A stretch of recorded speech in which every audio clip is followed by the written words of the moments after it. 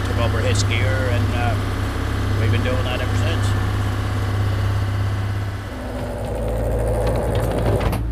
We've been fishing since this is our 23rd year.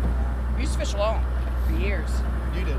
Both of us, yeah. Oh. Well, the two of us just fished alone. And then when we got into the tour boat racket, we had to do stuff in the afternoon.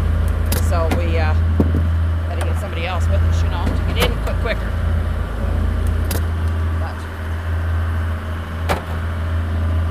and then I think we got too old to keep, once we got the tour boat, we still have somebody with us.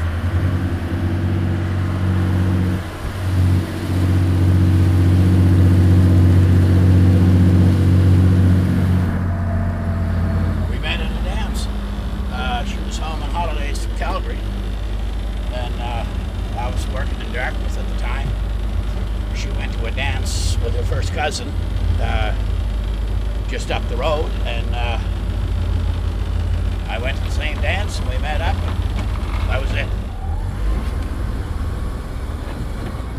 Now we're back out west, and phoned me in the spring and asked me to marry him.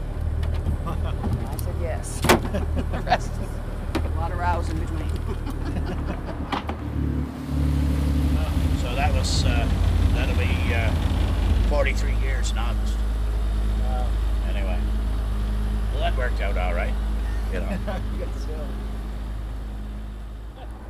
How's fish today? Pretty floaty. I was all of 18. But turning 19 that fall, he was 20, turning 21 that fall. And boy, we thought we knew everything. Yeah. Boy, we had all the answers. Don't know what happened to them, but...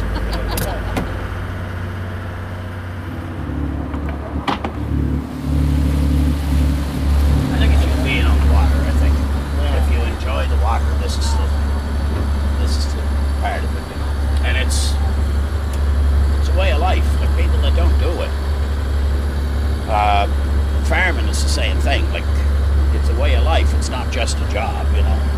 Yeah. And, but a lot of people don't seem to comprehend that if they don't do stuff like